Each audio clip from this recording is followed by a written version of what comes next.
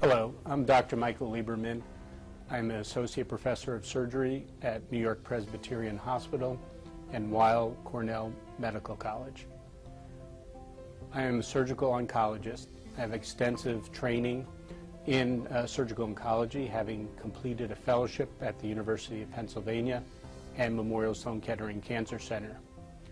I predominantly practice surgery with respect to gastrointestinal malignancies and malignant melanoma.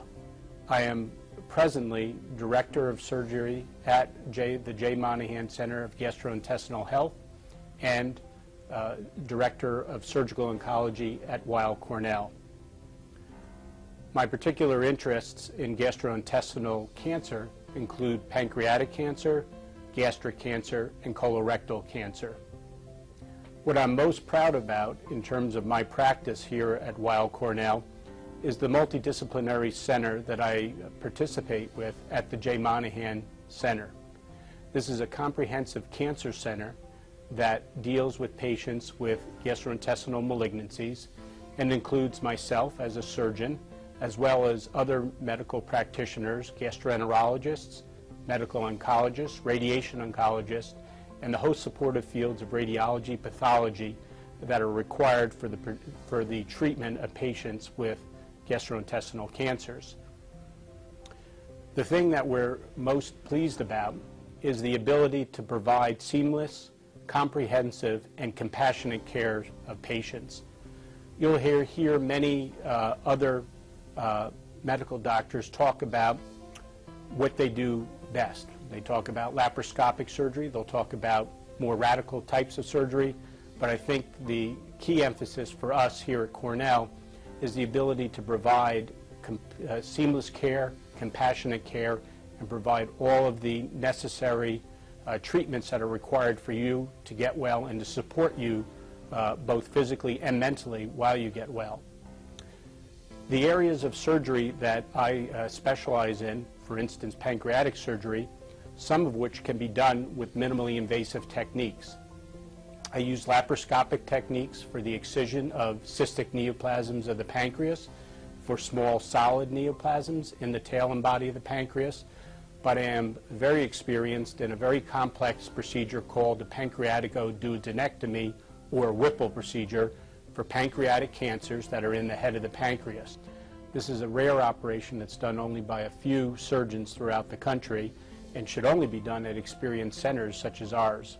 We have a very low mortality rate associated with this operation and have excellent results as a result of this. The other operations that I perform, or diseases that I take care of, are patients with gastric cancer. Here, some patients require conventional surgery, which require removal of the tumor in the stomach as well as surrounding lymph nodes to enhance outcomes and to better stage patients with this disease. However, we are also able to perform laparoscopic procedures, for instance, for patients with gastrointestinal stromal tumors of the stomach, where sometimes we will work together with a gastroenterologist and perform endoscopic and laparoscopic techniques to remove a tumor, such as these gastrointestinal stromal tumors or pre-malignant tumors in the stomach. We are presently also investigating the use of laparoscopic techniques in removing patients with adenocarcinoma of the stomach or more conventional gastric cancers of the stomach. These results are pending, but we are on the forefront of looking at these particular techniques.